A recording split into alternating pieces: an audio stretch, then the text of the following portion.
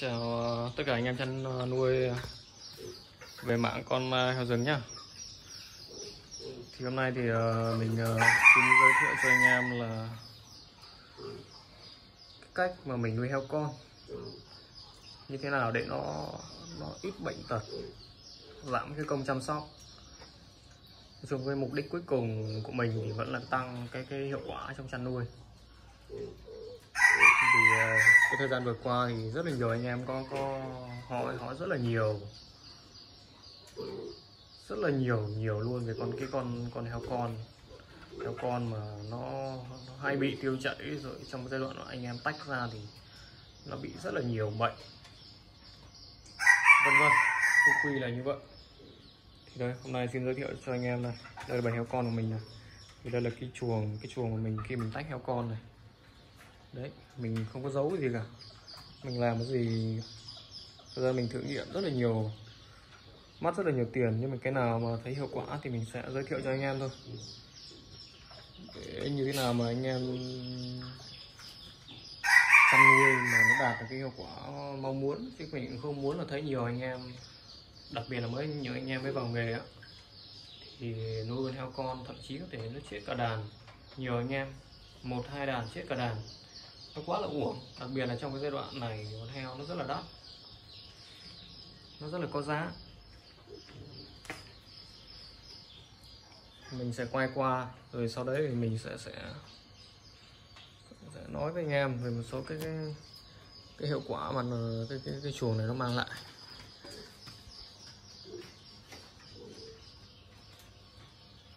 Đây nhá anh em nhé, mình sẽ làm cái khung cao lên, sau đấy trên này toàn bộ mình đi cái sàn nhựa. Cái sàn này thì giá nó dao động một miếng bé bé này, đấy các bạn thấy cái miếng bé này thì dao động khoảng 55 cho đến 60 ngàn tùy. Đấy, xung quanh mình sẽ làm cái B40 bên mình làm này, nhưng mà cái chuồng mình cũng cần cải thiện một tí thì mình nói luôn cho anh em.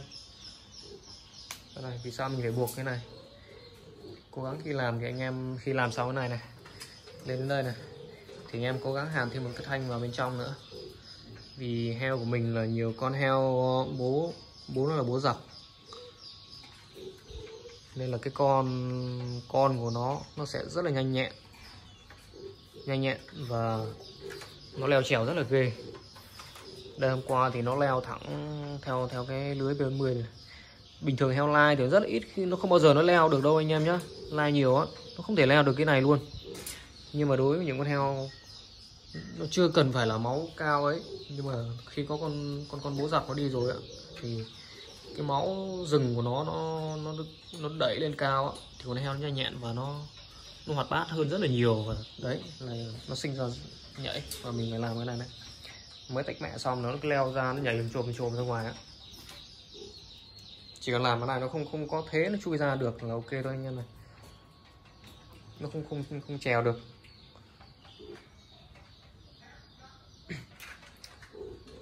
Đấy, còn tiếp theo thì mình nói đến nguyên nhân vì sao mà khi anh em làm sàn cao lên như thế này, cách cái vấn đề nền chuồng như thế này, thì cái vấn đề mà trong anh em chăn nuôi con heo này á, thì mình thấy nó hay gặp phải hai vấn đề chính. Đó, thứ nhất là vấn đề tiêu chảy. Cái thứ hai là con heo nó hay bị viêm phổi. Đấy, thì khi làm cái chuồng này nó sẽ giải quyết được hai vấn đề. Đấy là vấn đề lớn nhất, nó còn giải quyết được rất nhiều vấn đề. Mình hôm nay chủ yếu là mình đề cập hai vấn đề đấy thôi. Thì vì sao nó lại vậy như vậy, thì mình xin nói với anh em như thế này. Con heo con á, khi nó được đưa lên cái môi trường khô ráo như thế này thì nó rất là ít khi bị tiêu chảy. Kể cả khi nó đang tiêu chảy ở con mẹ, đang tiêu chảy nhẹ nhé, các bạn đưa lên sàn này cho ăn thức ăn ấy, thì của mình nó sẽ tự động nó sẽ khỏi.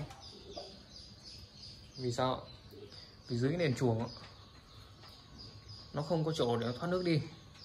con heo nó đi vệ sinh hoặc là nó đi phân ra, phân nó đang nhão thì con vi khuẩn trong đấy rất là nhiều, đặc biệt là các loại E. coli ấy, gây là tiêu chảy là chính, thì nó sẽ tồn đọng lại. Thứ hai là ruồi muỗi, rồi con heo khi trong giai đoạn đấy cái phân nó ướt át thì nó sẽ nó dẫm, và sau đấy là khi nó nằm lên ngủ như thế này, nằm ngủ có phải nó sẽ đạp lên nhau không,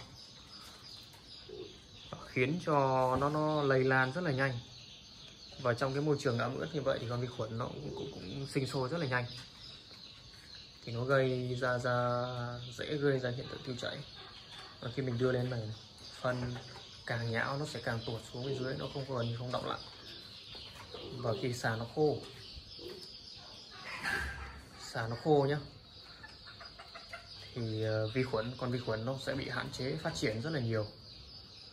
Và đặc biệt khi anh em nuôi cái sàn thấp này, ví dụ sàn thấp như này bên dưới thì không may có nước, bất kỳ một loại nước gì, con heo khi nó gặp nước, có uống nước các bạn, uống nước thì nó sẽ rơi ra và nó sẽ, cái bản tính của nó là nó sẽ liếm thì nó sẽ bị nhiễm. Cái E. coli là cái điều đương nhiên, nó rất dễ bị nhiễm.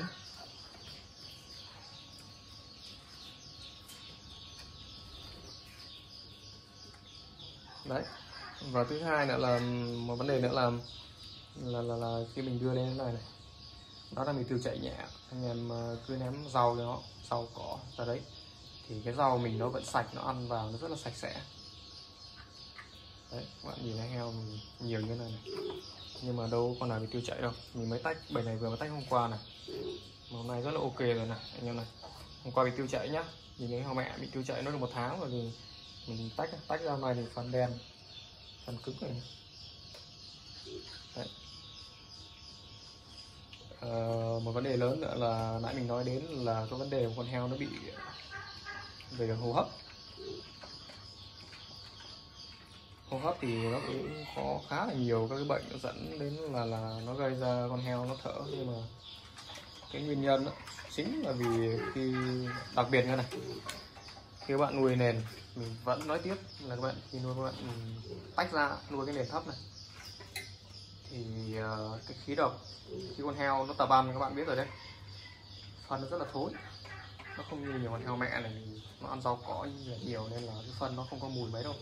Con heo con này, nó bú mẹ này, nó tiêu chảy có nghĩa là thức ăn nó sẽ không được tiêu hóa triệt để, thì nó sinh ra rất là nhiều mùi rất là ghê, rất là mùi.